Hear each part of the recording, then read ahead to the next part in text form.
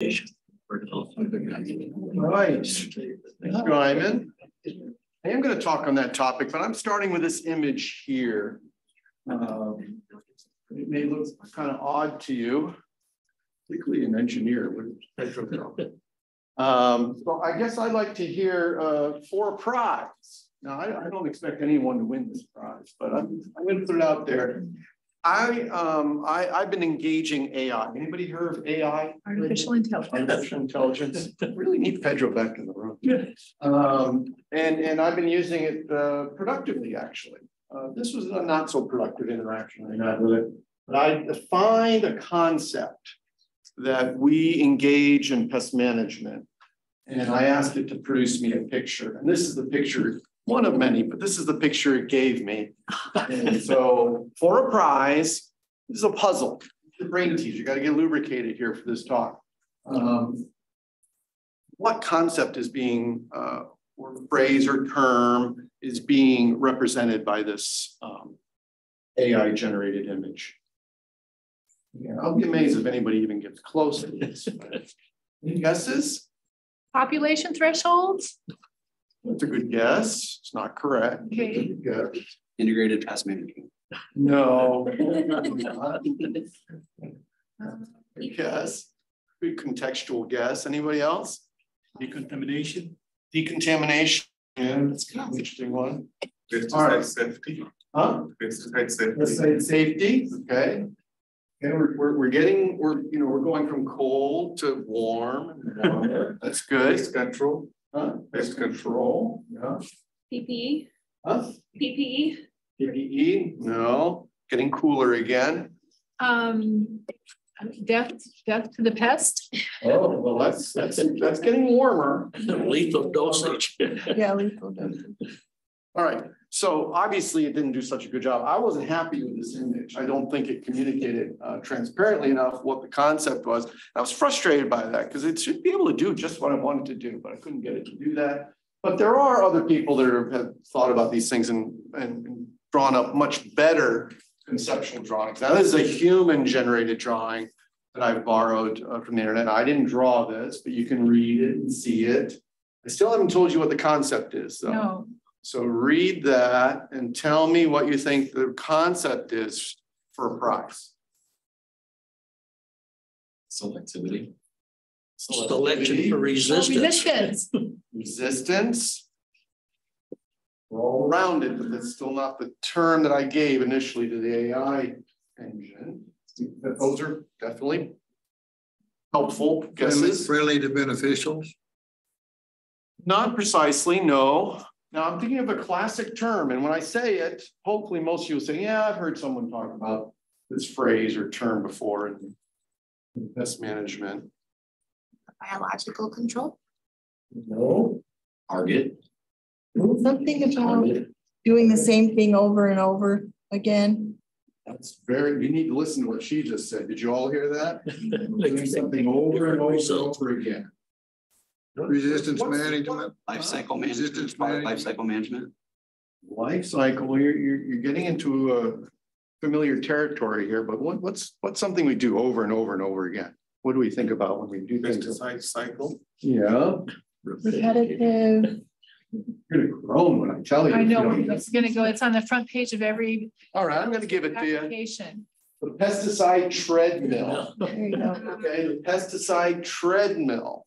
Now, the AI didn't do so good with that image, but this is a pretty good image, right? And it tells us you develop a new pesticide, you apply the pesticide, most of the pest dies, some become resistant, the proportion of resistant individuals increase, you apply a pesticide again with little or lower result, and ultimately you have to develop a new pesticide.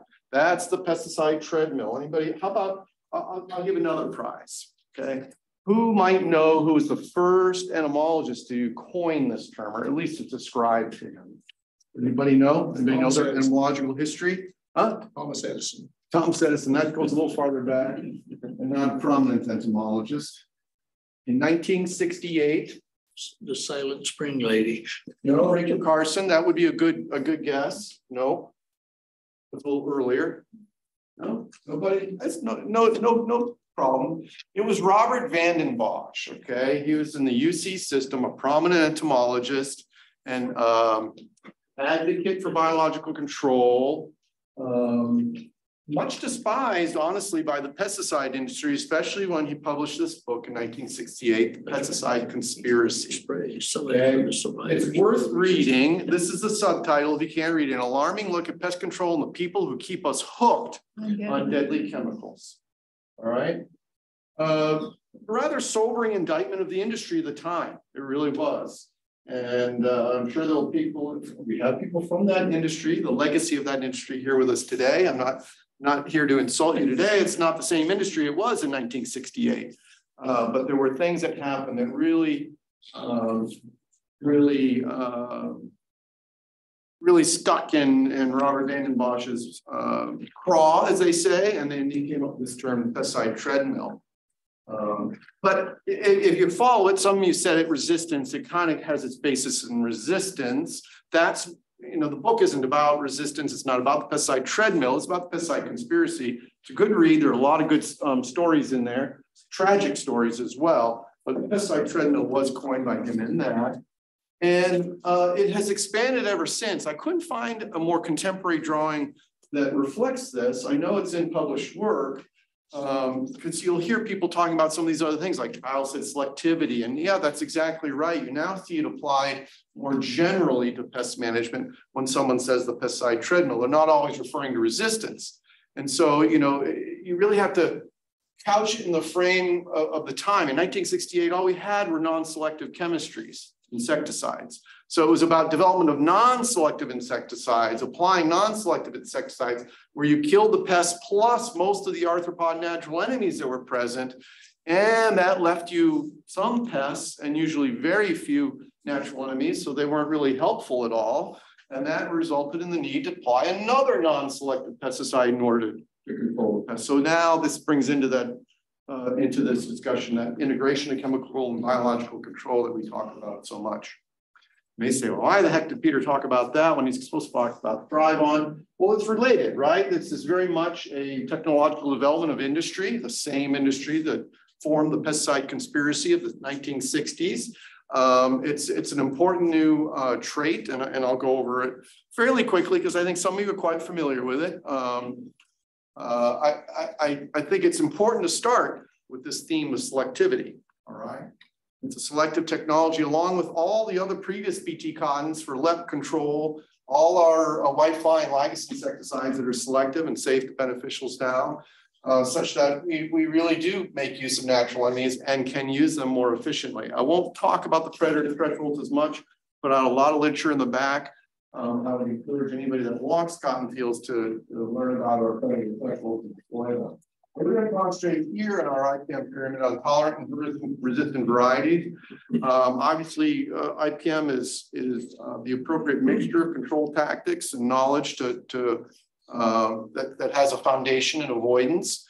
But we do still use chemical controls. It's just the nature of them are quite different, and we're always looking for selectivity. So ThryvOn is a resistant variety. Probably should be more, well, depending on the target, it should be referred to as a tolerant variety or a resistant variety. And we'll talk about the contrast there. I did put out a piece a while back, and not many people paid attention to it then because they were getting seed contracts and they were given the seed for free and they weren't really purchasing it. Now people are purchasing it openly and they really want to know how it fits in their system. If you go to the QR code, you can grab this. I have a few copies on the back there if you want it. It's just a piece with frequently asked questions about ThryvOn. It originates here. It comes from a bacterium. They have these cryptic names, Cry51AA1.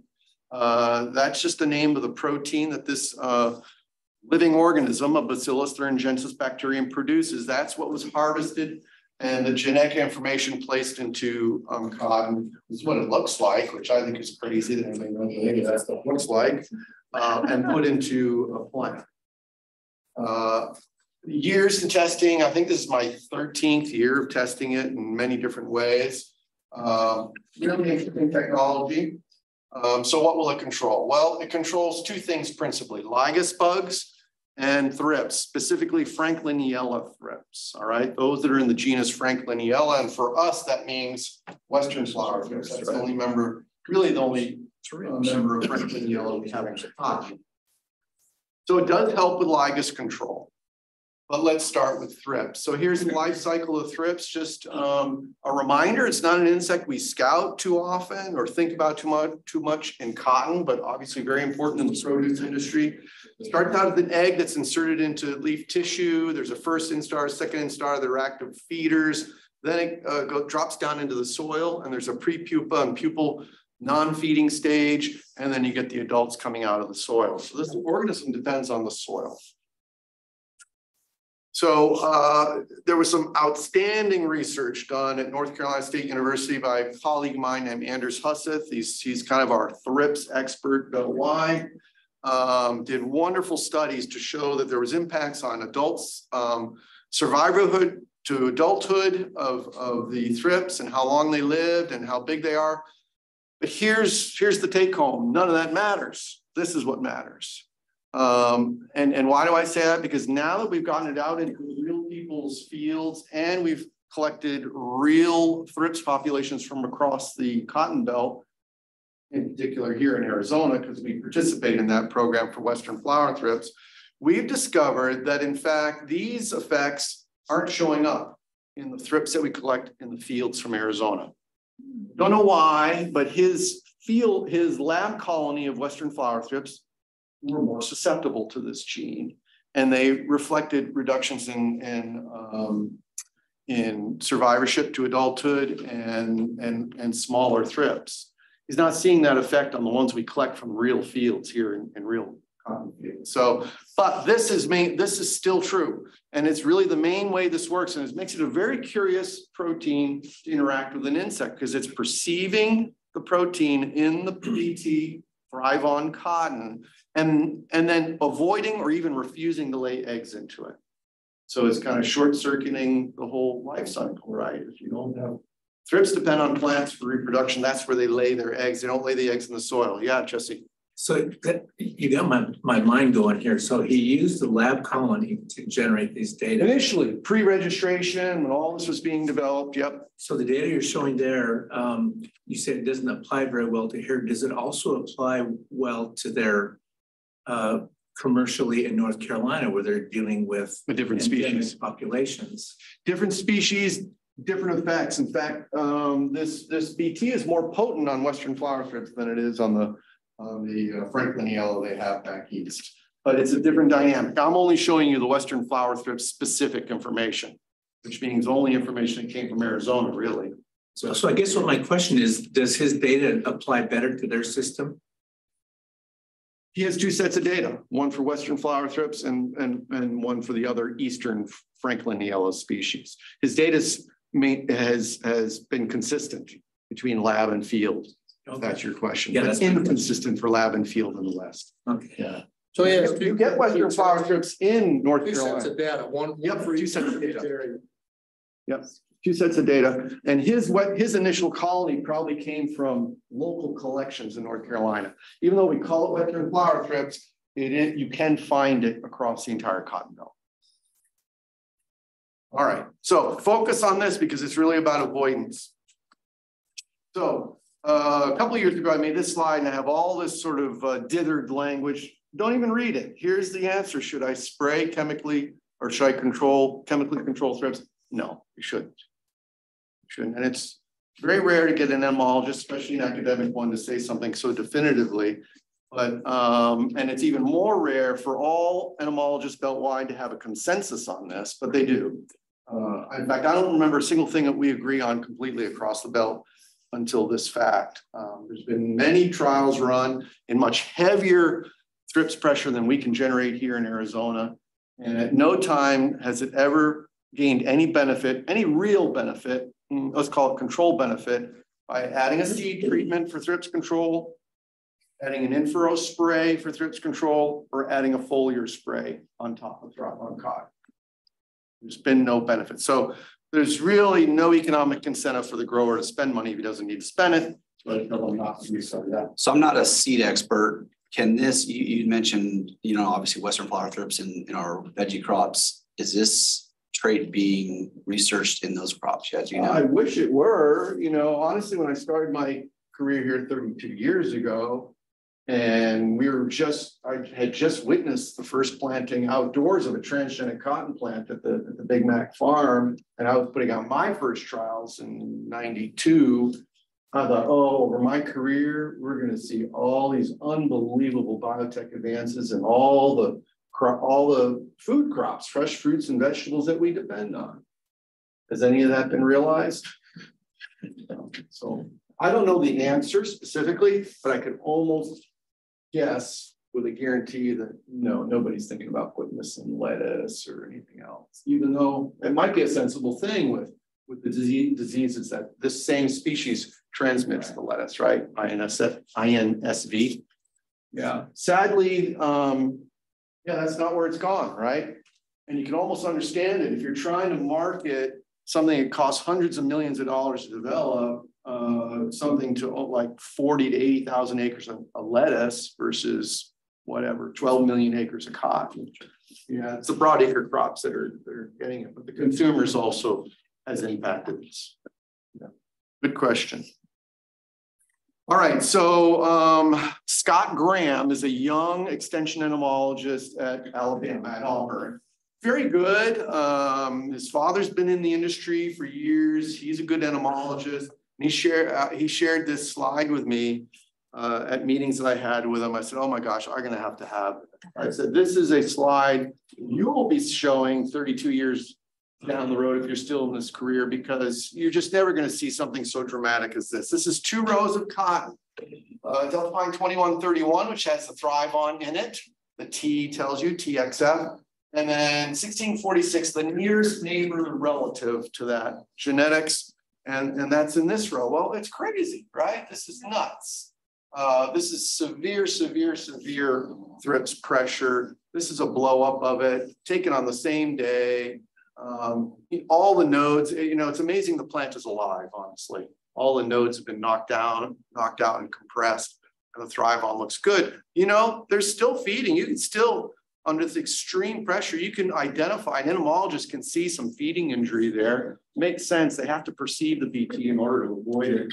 But that's just extraordinary. Even for Auburn, they had never seen densities like this. These densities were about in the range of 100 to 200 thrips per plant. Now, when I do my typical studies here in Arizona on thrips, we get excited if we get 1 or 2 thrips per plant. So this is easily 100 times heavier. So anybody know who this guy is? Anyone old enough to know who this guy is? Like a famous chef. No one who's seen the talk before, though. I know there's a couple of you. Anybody for a prize? Come on, popular figure. Look at the clues back here. Nobody? Give us a hint. I know someone's at least old enough. Colonel Sanders. Huh? Colonel Sanders. Yeah. Boy, he sold millions of these things along with a lot of other things. Chicken roaster thing that's what he sold. Yeah. Roasted. And that's what he said. It was Ron Popeil. Yep. And he said, set it and forget it, right? Set it and forget it. It was just a great hook line. He sold millions of those rotisseries and other things.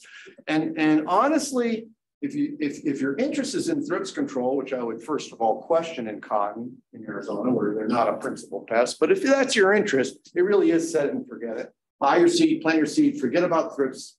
You're not going to need to do anything. Is it the same way for ligas? Not really. Not exactly. Much more nuanced here, okay? It does reduce their impact, and we're still studying exactly how that's working. And I'm hearing and reading things in the trade journals that aren't accurate, so you got to be careful where you get your information. But here is a plot of ligas nymph days. Think of it as like accumulated heat units. Your heat units accumulate through the year. This is the same way of counting your bugs and then accumulating them through time. And this is my control line, okay? This is my non-ThryvOn line. Here's my ThryvOn line. So ligas are still there. right? They obviously are in that field, but at a much lower density. We hit threshold here on the control line. We hit threshold here, the same threshold, conventional threshold here. So it delayed it by about a week. Because of the protocol, we had to go ahead and spray. But the net difference there is about 40% fewer ligus nymph days. Okay, 40% fewer. Focus on that number because that's kind of the low end of what I've seen since. This is all done in our very carefully calibrated small plot trials. But now when we've ramped it up into half acre, quarter acre, half acre plots and beyond, we've actually seen as high as 60%, 65% reduction in ligus nymph days. So at the bottom end, a 40% reduction in sort of the activity of ligus in your field. So do we need to control ligus ThryvOn cotton? The answer is yes. Like in anything, you'll have to scout it. And if it's not like thrips, it's not set it and forget it. There's still going to be ligus there, and you're going to have to consider them. So but it is that depends things. It's when do you need to do that spraying, and I guess it really does depend on the pressure on the field. But as a reminder to those of you that know or never knew, our standard threshold is 15 total ligus with 4 nymphs per 100 sweep, up to 15 total ligus with 8 nymphs. So 4 to 8 nymphs is kind of our standard threshold. So certainly at or below 15.4, you should never spray ThryvOn cotton. That's a hard no. Don't be spraying them when they're that low. There's no sense in buying the technology. If you're somewhere between 15.4 and 15.8, I say perhaps not. I'm going to pretty much say a hard no there too. You really shouldn't be spraying this at the conventional threshold. Now, what's odd here is you're going to read trade magazines out of the South where they're saying they're using the same threshold that they were teaching growers before ThryvOn cotton. That's just not our culture here, first of all. The culture there is such that they teach them a threshold and then the growers cut it in half and spray. Okay, and if you've been in Arizona long enough, 30, 40 years ago, that's kind of how we were treated too. The guidelines come out from the university and they say, that threshold's no good. Let's cut it in half. Think about your alfalfa threshold, right? For decades, we were giving you a terrible threshold, and Kyle and Simon's work showed that it was much lower threshold. That's not true. I think we have very good subscription rates to our standard threshold, 15.4, 15.8. So no, we're not shooting for the conventional threshold. It's going to have to be something higher.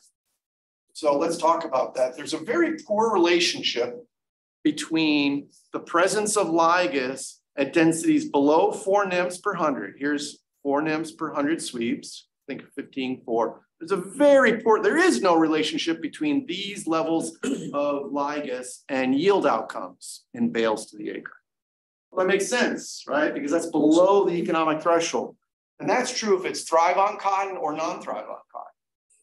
But as soon as you creep over for, I don't have any, so I don't have any ThryvOn dots over here because in this trial, they never got to that level.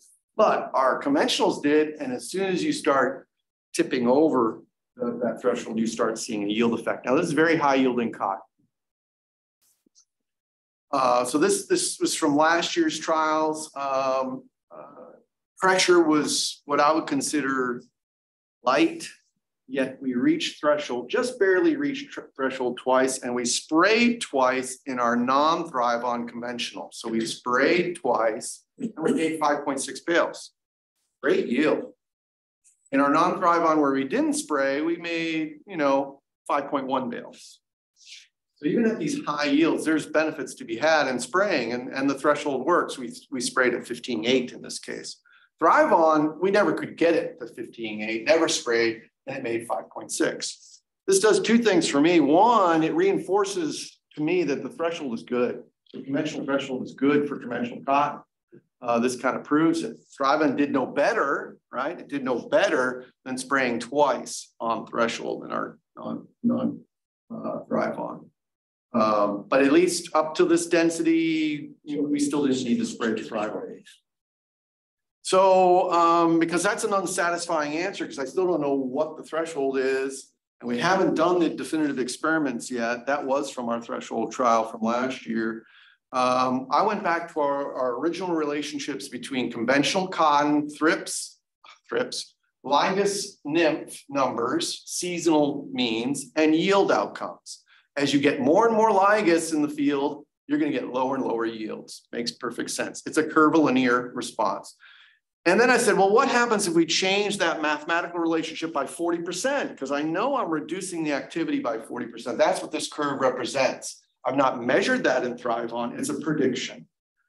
Now, if you're smart, like I know Ron is, he knows you're growing money and not cotton. And so it really doesn't matter what the yield curve looks like. It's what your revenue curves look like. Now, they're similar, but they're even steeper for conventional cotton. And, you know, ThryvOn, it's a little tough to put the revenue on there because I don't know how much the darn technology costs. And it would be a constant, right? You can really vary it. You can't say I'm going to have ThryvOn here and not here within a field. Well, maybe that's something we do in the grand future.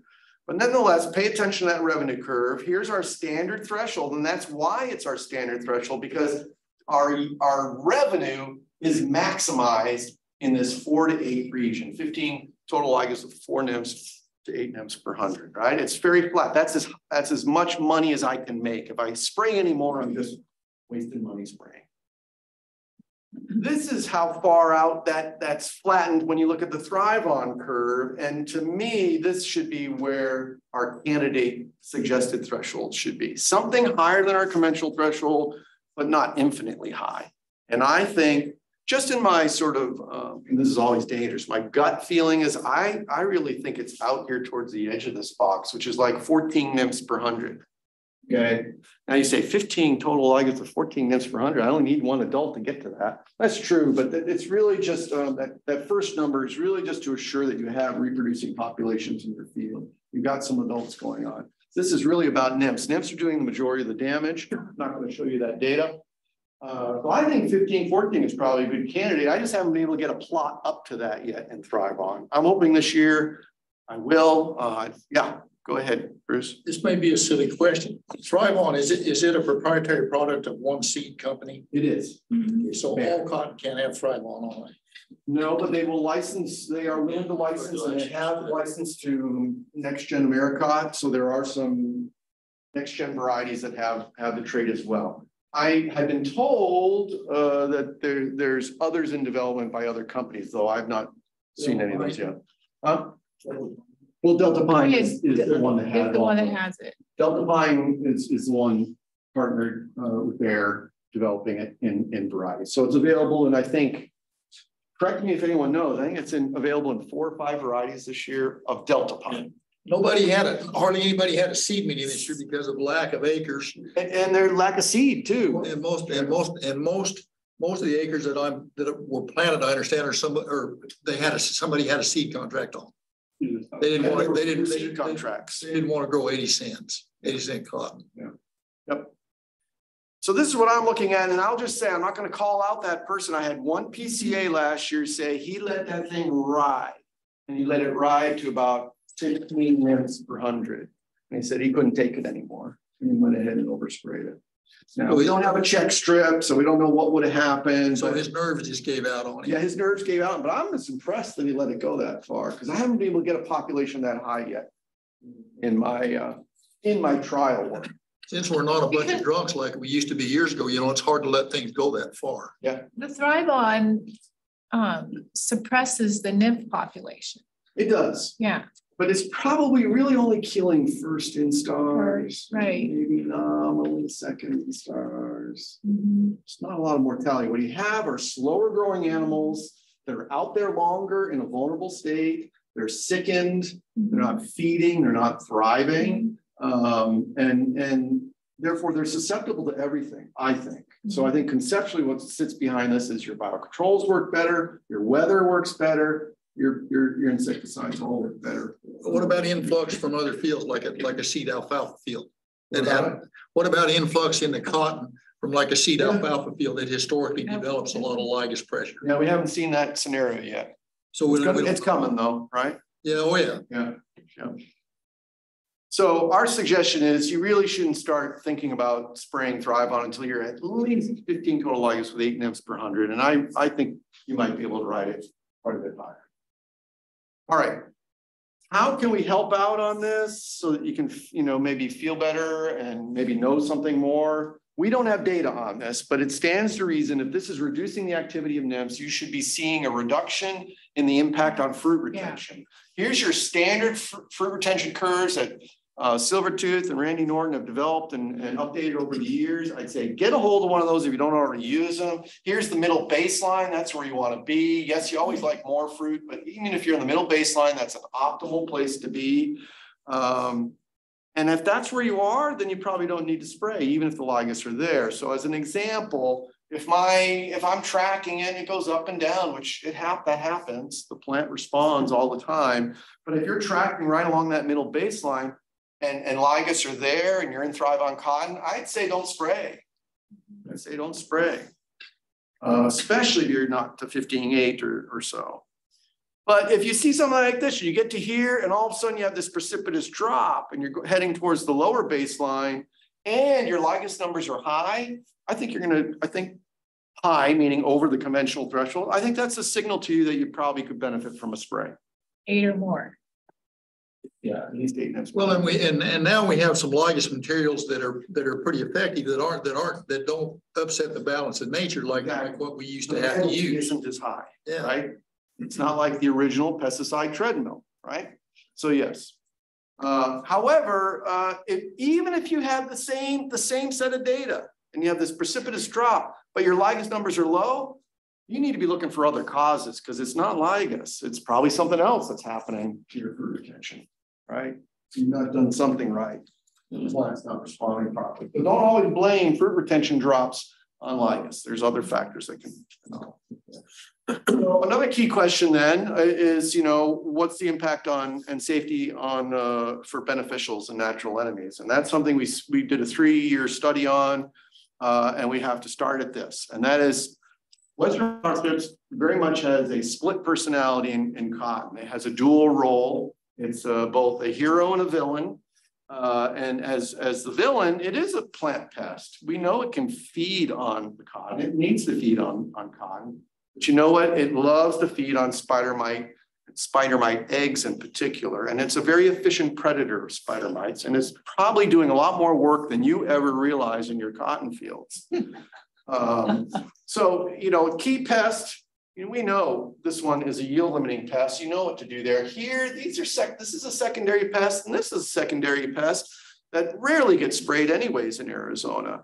But you can imagine with all these interactions going on, there's also this opportunity for thrips to feed on mite eggs, but also on whitefly eggs. And they are the earliest colonizers of our cotton fields. So we really want to make sure our key predators aren't being upset by these. And our research shows that ThryvOn has been safe on all the key predators, as well as our other predators that we've studied in the Arizona system. So that's the good news. The bad news is, we call these non-targets in entomological parlance. They're the non-targets of the technology. Well, here you have one that's a predator that's actually a target of the technology, right? So we have to be thinking, are we reducing the biological control potential here of spider mites and whiteflies by using ThryvOn cotton? And that was a key question we were trying to answer. At least so far, we were unable to witness a resurgence of either whiteflies or a secondary outbreak of mites in our ThryvOn cotton. And we tried hard to bring about those conditions. And the reason we think is because our food web is so dense and populated with so many actors here that they're taking up the slack. But I would say, there's still a caution there, right? We get this out on thousands of acres. Maybe you introduce a broad spectrum insecticide early on, which I advise against, that dimethoate spray, whatever it is. You could be putting another domino in the chain that leads to a mite outbreak. So we focus a lot on this. Here's the adult Western flower thrips. Here's the larva, okay? And here's the spider mite egg. This is the bruising you see on the upper side of the leaf. The colonies are on the underside of the leaf. They produce webbing, and this is a shot I took. I was out with Karen a couple of years ago in a field. It was actually a conventional field immediately adjacent to ThryvOn. And we found spider mite colonies. We found the webbing. But then you search through here, it's a shot through my lens. It's not too sharp, but there's actually 1, 2, 3, 4, 5, 6, 7, 8, 9 thrips larvae on there. and no mites in that mite colony. Because those larvae are engorged. They've totally cleaned it out. Okay, so this is a powerful biocontrol lesson. Thrips are, for the most part, beneficial in cotton. Another QR code that you can grab if you want on some of the things I've talked about so far. We'll move on though. Natural enemies is a core tactic. Natural enemy conservation is a core tactic of what we're trying to do. And that makes sense, right? Because we know if we use broad spectrum insecticides, we're threatening the stability of the system. And that was no clearer than when we introduced carbine in 2006. Up until 2006, acetate was the #1 active ingredient in use in Arizona. #1 by far. They put mites in the container. Well, that's what they say. Yeah, that's what they say. It was a good ligas control agent. There's nothing wrong with the thinking of the people of the time. They didn't have a selective option. Carbine was the first one that supports our natural enemy conservation. This is a witness to it, right? Here's a demo we put out, replicated demo.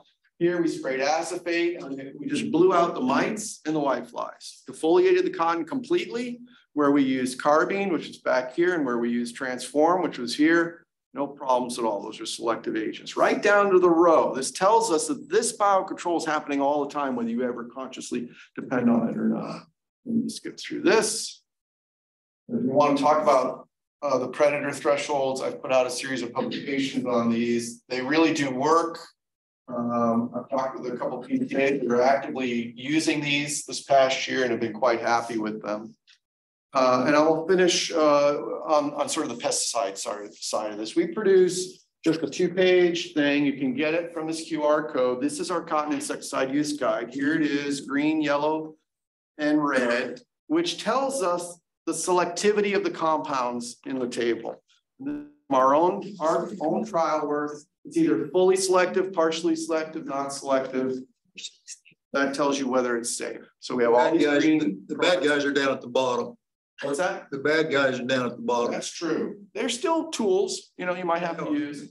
We have efficacy ratings on there on a starred system. We also tell you about other ecotox risks that every grower should know about. We want to protect our communities. But here's the bottom line. Since 2006, Arizona cotton growers are using selective insecticides, far outnumbering broad spectrums. These are almost zero lines here for our broad spectrum. We have less people to educate because we don't have as many people growing. That's true. That's sort of represented here in this room, isn't it? Yeah. So, we've had a lot of gains, right? Chlorpyrifos used to be important, methylparathine, not even used anymore. Acephate, we talked about, endosulfan, Vidate, all good products, but all broad spectrum.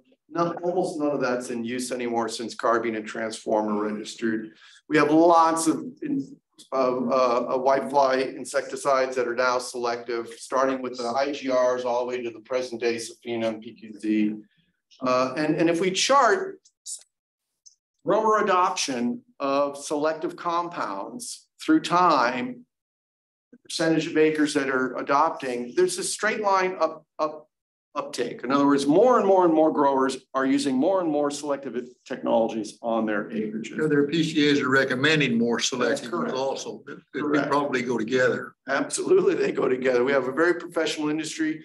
We have great chemistry in the green box, lots of modes of action for whitefly control. We had 1 and 2 modes of action in carbine and transform. ThryvOn is going to be an adjunct to this. You're not going to, stop spraying ThryvOn. You're going to still need carbine and transform and it'll help us in our resistance management.